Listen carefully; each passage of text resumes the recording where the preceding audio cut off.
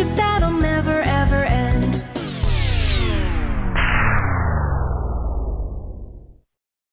Run!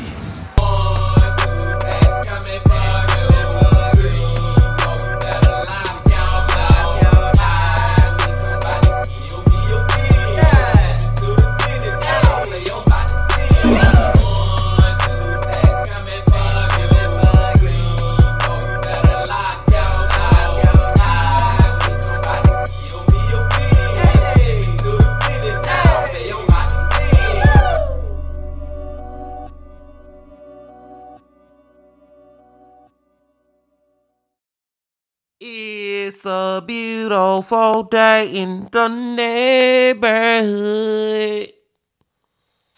Reaction video 502. Day in the neighborhood. My brothers and sisters, it is that time to get into another one of these true crime, horror, dark, deep, and mysterious what the is going on type of videos. And today, it is Wednesday. So y'all know who we about to go back to. Mike from that chapter. That chapter Wednesdays, y'all. It is always a delight when we get to go back to Mike. And the title of the video is When a Neckbeard Manipulates Kids to Do the Unthinkable.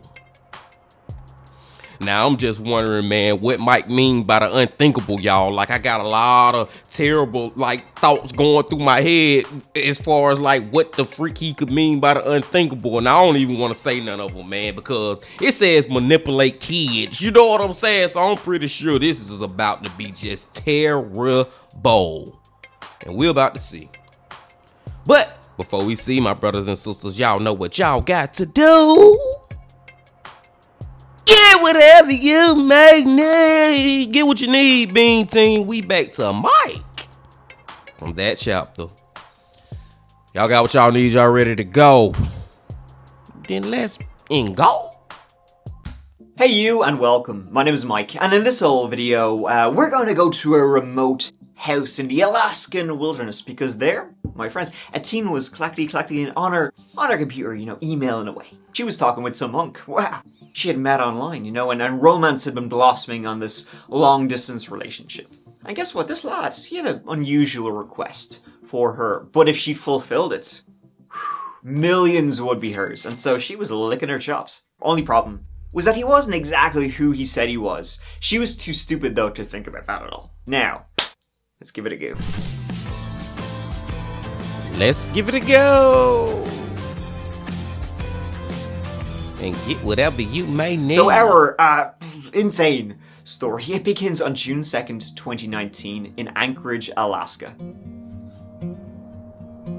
It's a place we've been to a number of times for a number of killers. Always stories that make you go, what the shit? And this is not any different, my friends.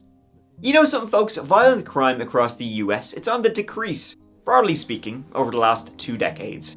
Anchorage, Alaska is the exception. It has a violent crime rate 60% higher than the national average. According to law enforcement numbers, most male victims of homicide done by a stranger. For females, tends to be intimate partner. This story do not help those numbers.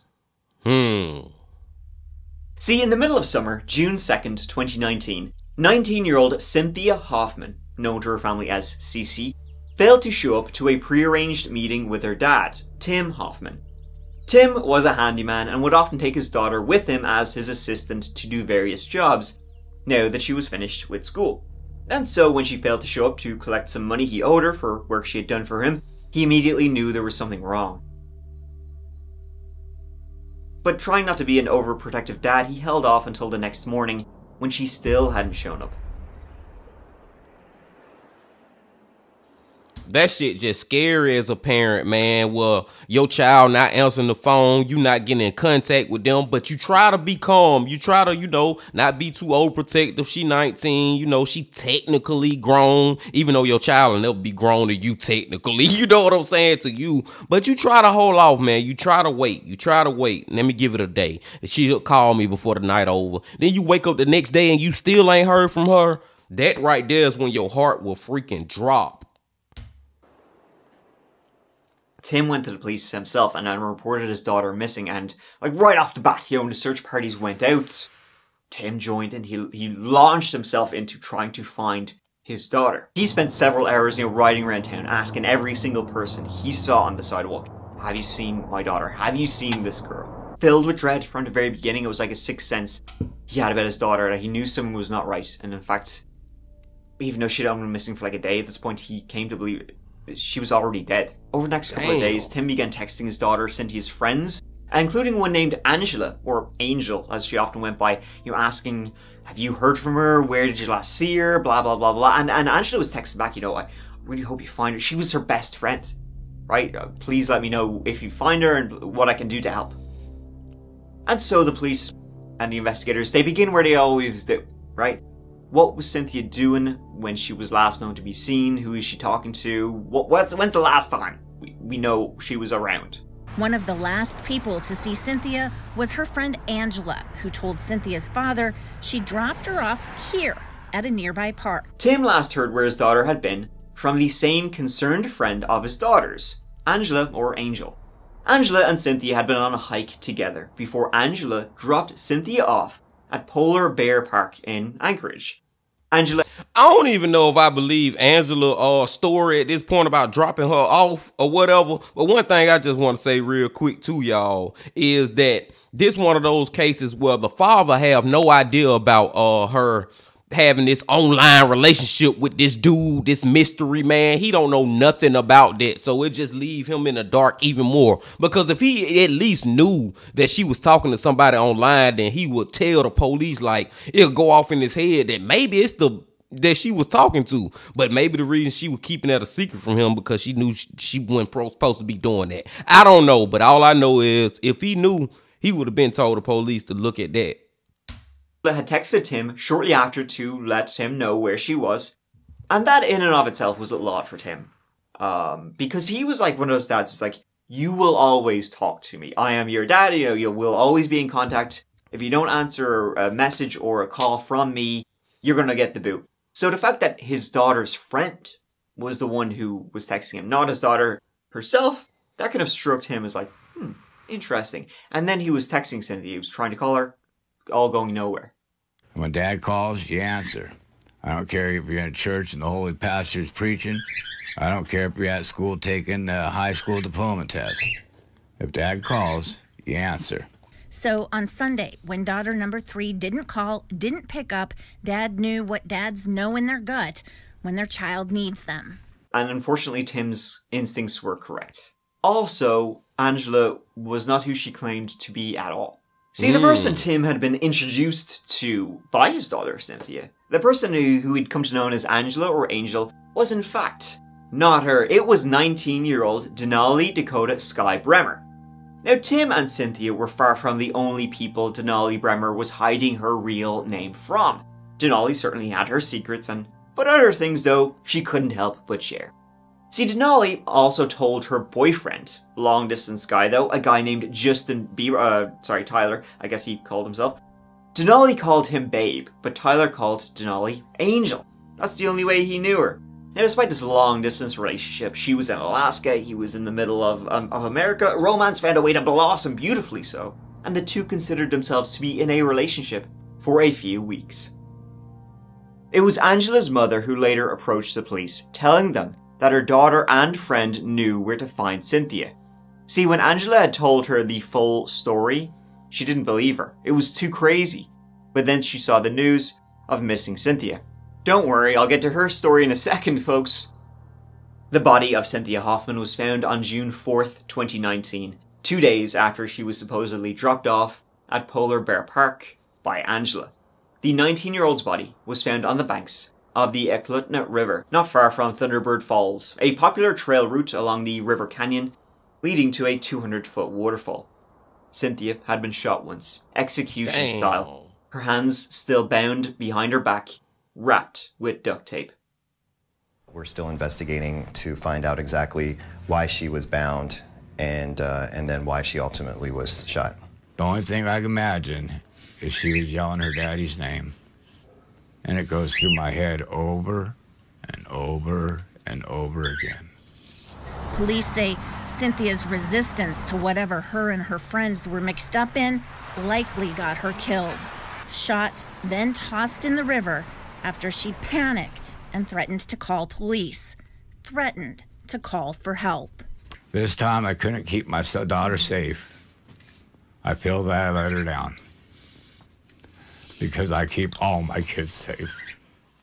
The same day Cynthia was found, Denali Bremer and her friend, 16-year-old Caden McIntosh, were called in for interviews. See, officers were very keen to speak to Denali, A, about why are you telling people your name is Angela when we know you as Denali, and B, what's the deal with the whole story you told Mom? Care to elaborate? Caden McIntosh, the 16-year-old boy, he was not a boyfriend, just a friend.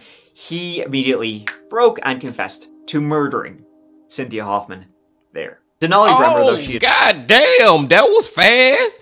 And see, this when we gonna have, I bet we finna have this dynamic of Caden just straight up just admitted to it, but now this girl, Denali, aka wannabe Angela, Angel, she probably finna be sitting up the line saying she ain't had nothing to do with it, or the dude made her do it, or whatever. But you see what I'm saying, man? You got one side that say, hey, man, yes, we did it. And then the other side saying, no, I ain't got shit to do with it. I don't know what they talking about. Let's see. Another story, right? She initially said that she tried to push the blame onto Caden McIntosh, right? She said the three of them, herself, Denali Bremer, Cynthia Hoffman, and Caden McIntosh, all of them had gone out to Thunderbird Falls. They were hanging out, they were having a good time. And you know what? They were going to play a little gag. They were going to take photos of each other wrapped with duct tape, right? That old one. However, after they innocently wrapped up Cynthia, Caden all of a sudden took a gun from Denali. She had been carrying a gun for some reason. And then executed Cynthia by shooting her in the back of the head for kind of no reason whatsoever. And Denali was absolutely mind blown by this. She was freaking out. But she kind of just went along with it because she was afraid Caden would murder her too for the exact same reason he had just murdered Cynthia. No reason at all.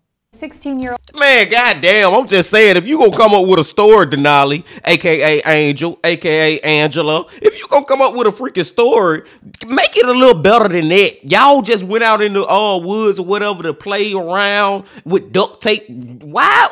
Who have my brothers and sisters, Bean Team?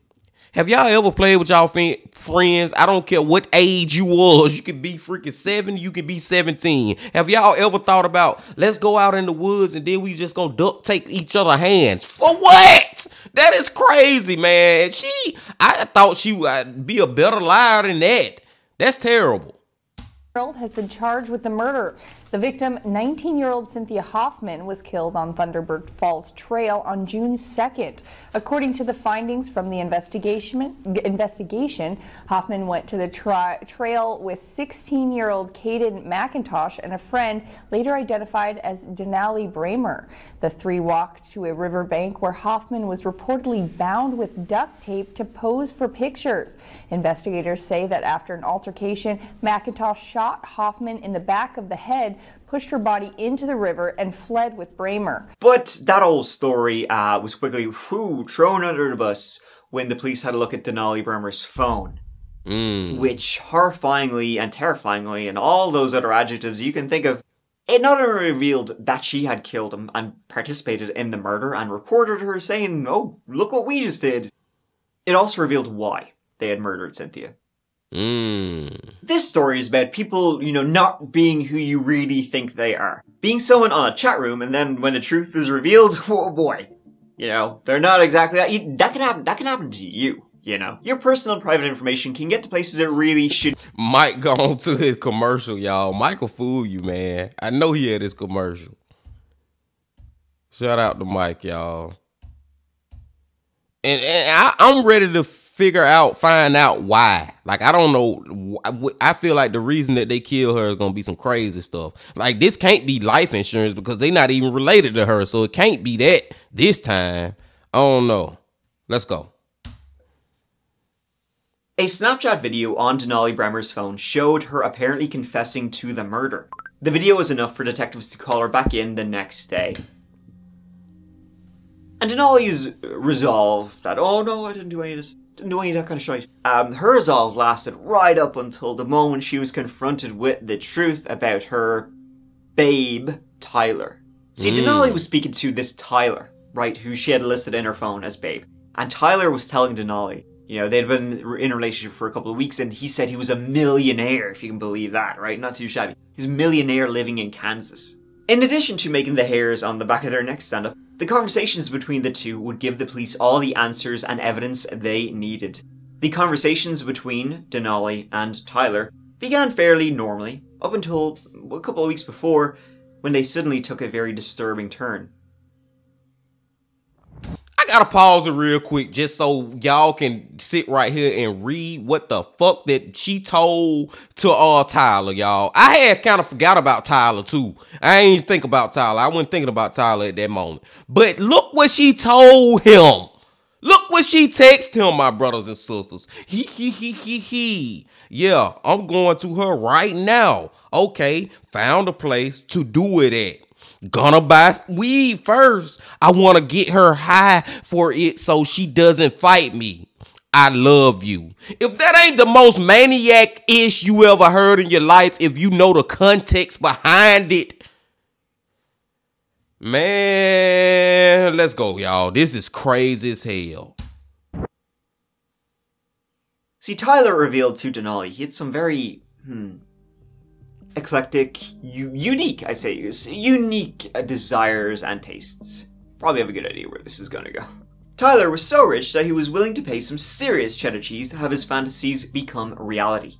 Specifically, he was looking to pay someone $9 million to sexually assault and kill a young girl.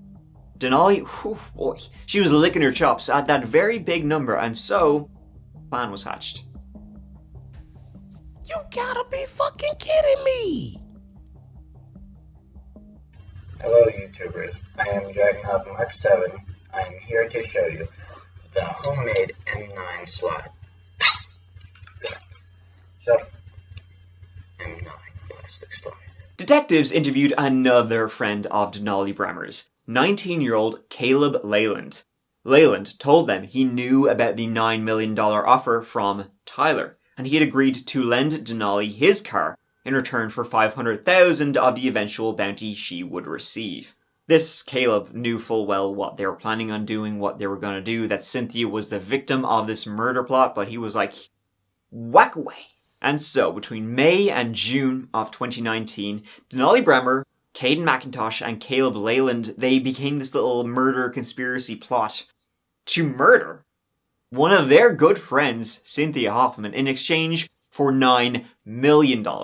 There had also been two other unnamed juveniles who've been involved in the murder plot. They've never been named because they were underage at the time. This was not spur of the moment, this was premeditated for months, and they knew exactly what they were going to do and how they were going to do it. I mean, this is just freaking ridiculous, y'all. Just the fact that they actually believe that somebody's gonna pay them $9 million to just murder somebody.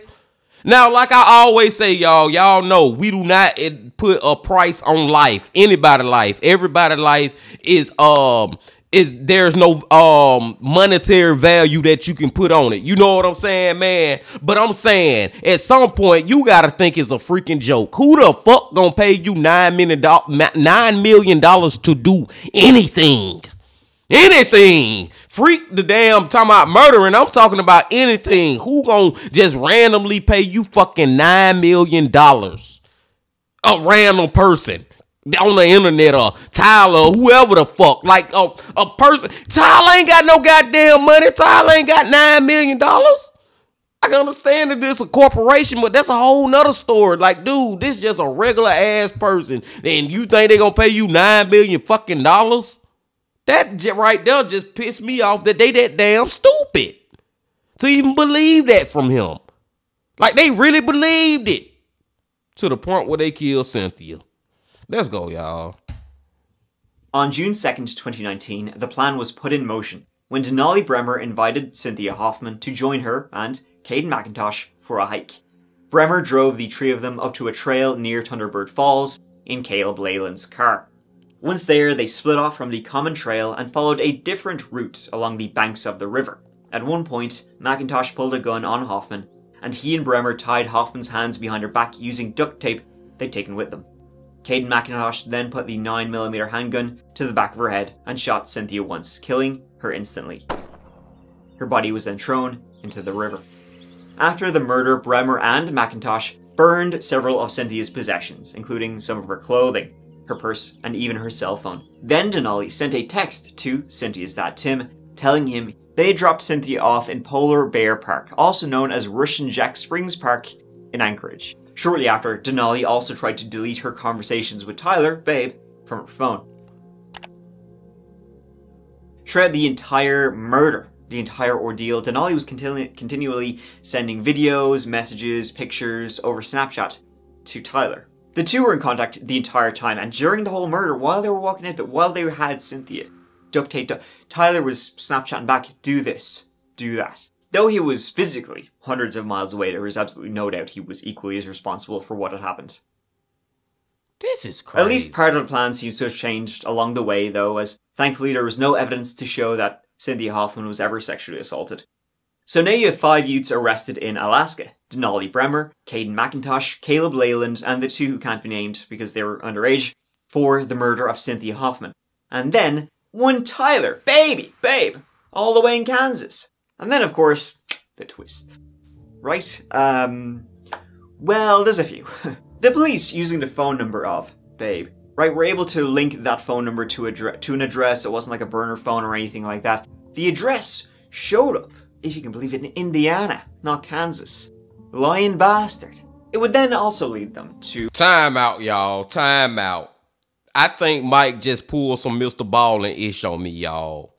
I don't think that Tyler is a real freaking person. It ain't no damn Tyler. This probably is a freaking 56-year-old man that's acting and doing all this stuff, man, because they never even met this person in real life. You know what I'm saying, man? But they believed that they was gonna get some of that $9 million. But beside that point, and if this is so, Mike got me on this. He got me on this, man. That Tyler is not even a real goddamn person. This somebody else. It might be a damn lady for all we know. I don't know. Let's go.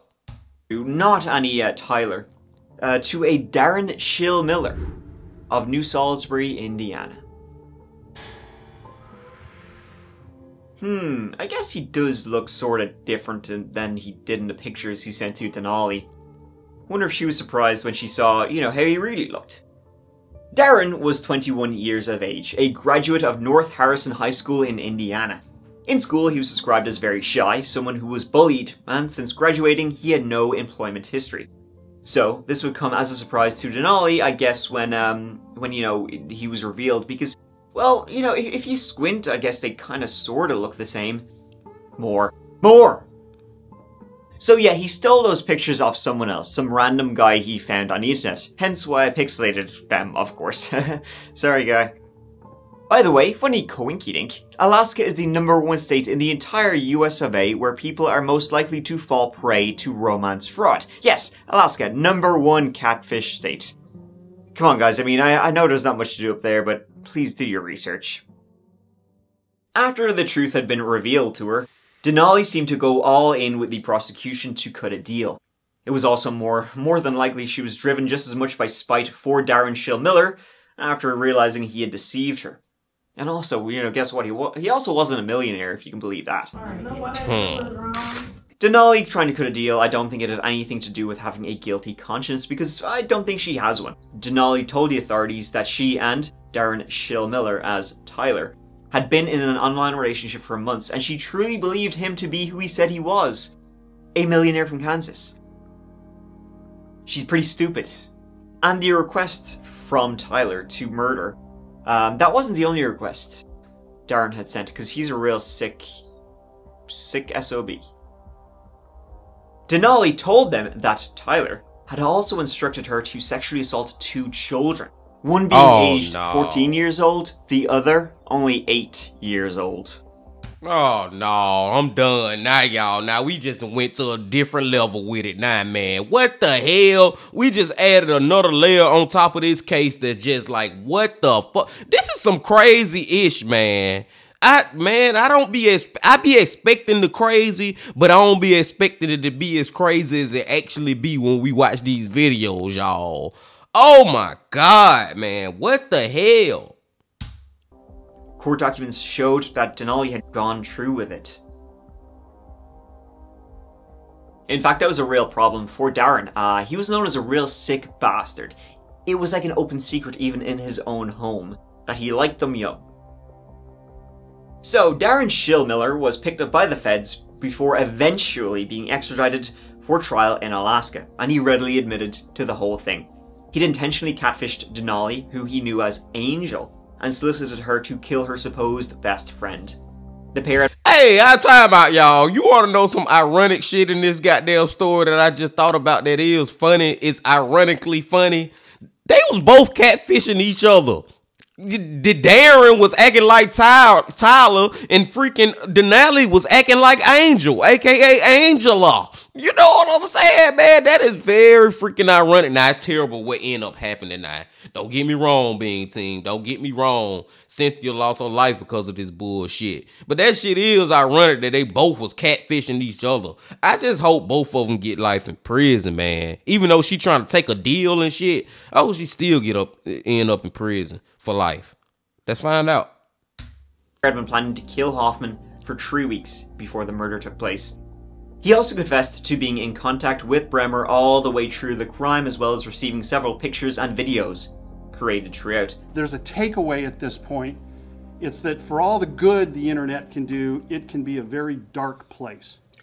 And parents would be wise to monitor the activity of their children online. Local, state, and federal officials are calling the crime heinous and shocking, and their response, aggressive teamwork. If you're listening to my voice, not in Alaska, but somewhere else, and you're sitting in your mom's basement, and you're planning to do some type of crime, influence, plan, or conduct a crime in Alaska, and you think you're safe because you're that far away, you're not.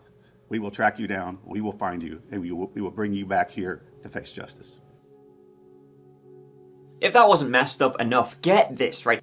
He even admitted to the police when he was taken back to Alaska that after the murder of Cynthia, himself and Denali, who, you know, still believed he was Tyler at the time, had briefly discussed killing other people after they killed Cynthia.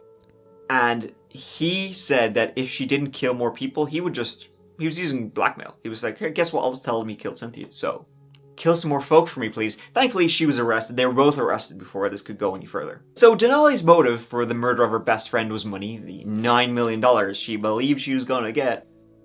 His motive, he's a troll, you know, shits and giggles. That's it.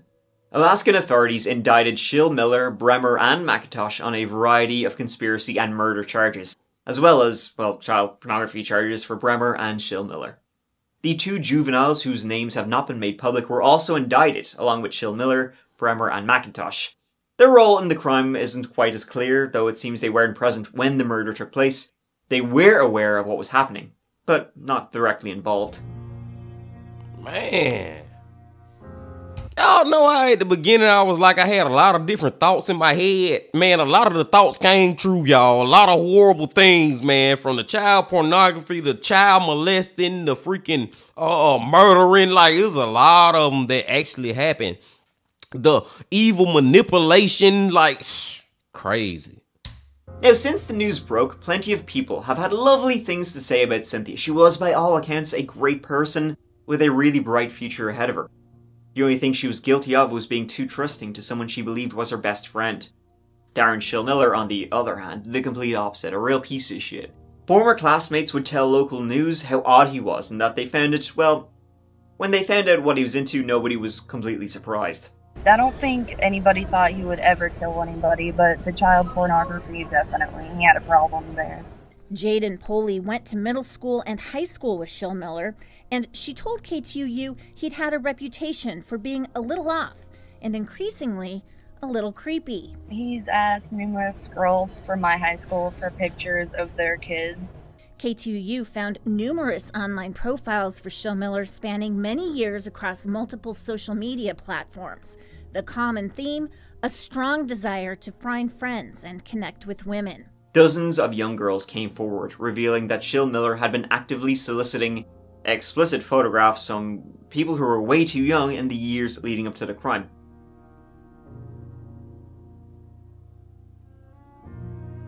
He was known to relentlessly ask for bikini pictures from women, relentlessly ask young mothers for diaper pics. She said at one point, using the name Austin, Shillmiller confessed, quote, "I have a problem I want to tell someone and I don't know how."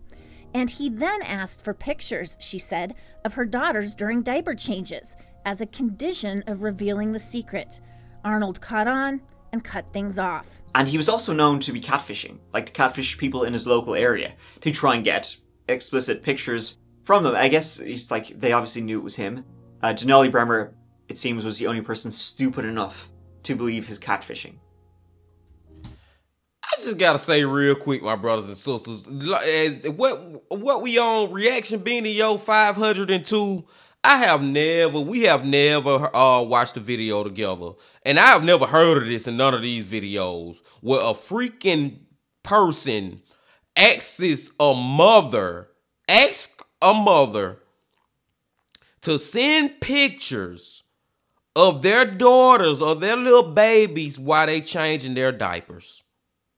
That is some beyond crazy, sick ass shit that got me want to throw up, but got me kind of like numb at the same time. Like, people out here like that really exist. Kind of got my heart kind of like scared. Like, I don't know, man. Kind of like got a little crazy feeling in my heart. Like, damn, somebody out here is that crazy? Like, for real? Let's go. Let's finish it up, y'all. Wow. Court should find that Miss Bremer engaged in one of the most serious crimes that we have in Alaska. She executed Cynthia Hoffman in a murder for hire plot. She conspired with numerous other individuals in and outside of Alaska, including juveniles, forever altering everybody's life. She may not have pulled the trigger, but this never would have happened if it weren't for Denali Bremer. Denali Bremer pleaded guilty to murder in the first degree. In February 2024, she was sentenced to 99 years in prison. The hurt I caused you and your family, I can never rectify in any way. I understand it hurts. You lost a precious child, and the community lost a daughter as well. I am truly sorry for my role in your loss. Cade McIntosh, who was only 16 at the time but charged as an adult and admitted to being the actual triggerman, also accepted a plea deal and is awaiting sentencing, but is expected to be given a life sentence. Caleb Leyland, whose car was allowed to be used during the murder, he'll be sentenced in June of this year, 2024. And as for Darren Shillmiller, now aged 25, he pleaded guilty to soliciting the murder of Cynthia Hoffman. Darren Shillmiller never spoke at his sentencing hearing. Instead, his attorney read a letter in which Shillmiller acknowledged what he did to Cynthia Hoffman, known as Cece, was wrong. Every single day since the death of Cece, I have felt extremely horrible and wanted to apologize as well.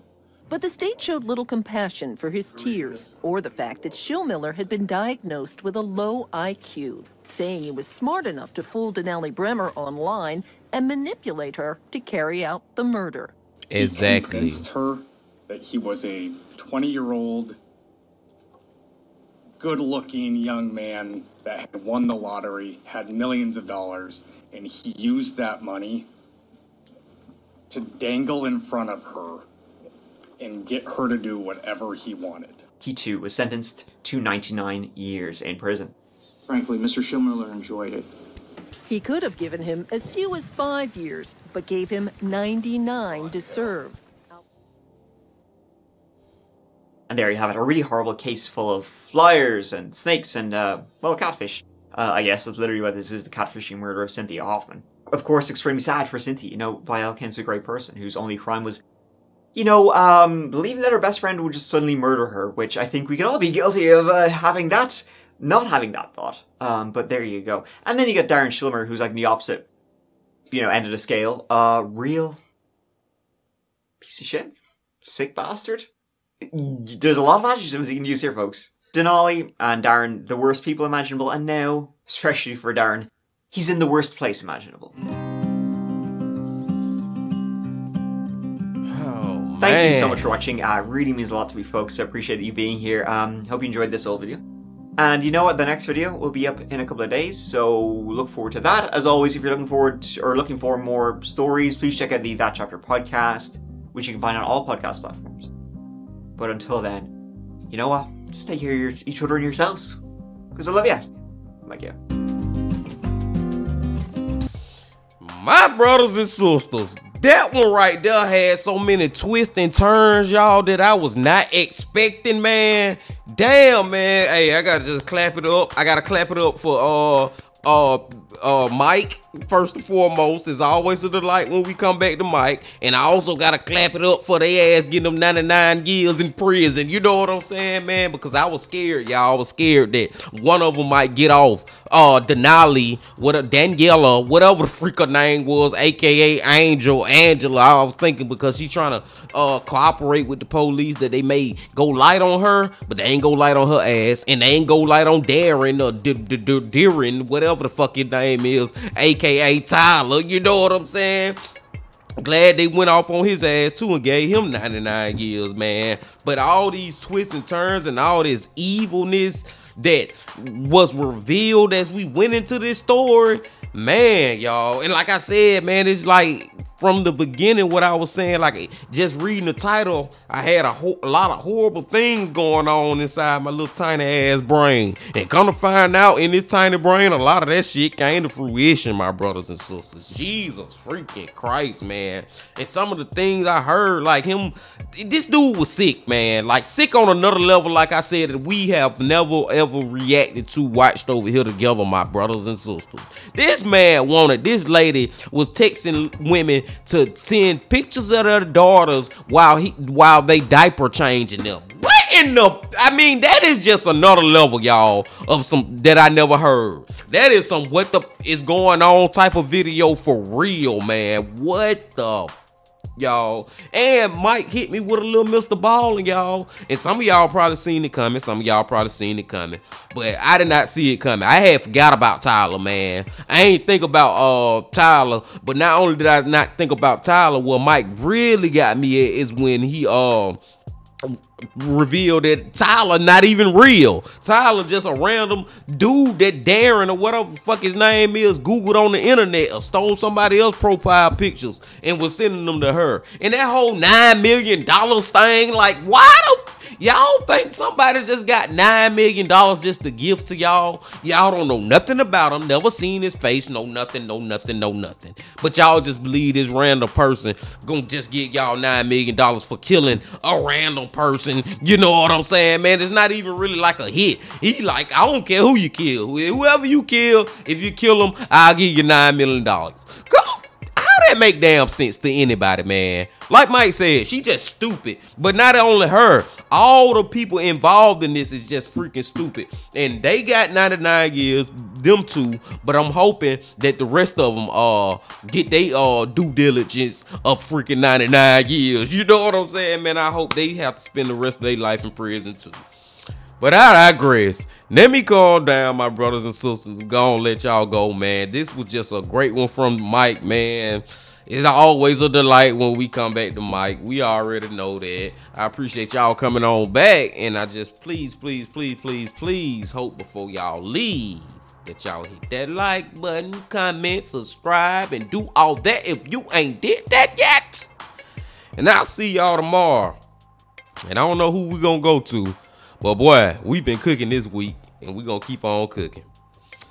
But until then, my friends, I also need y'all to remember this.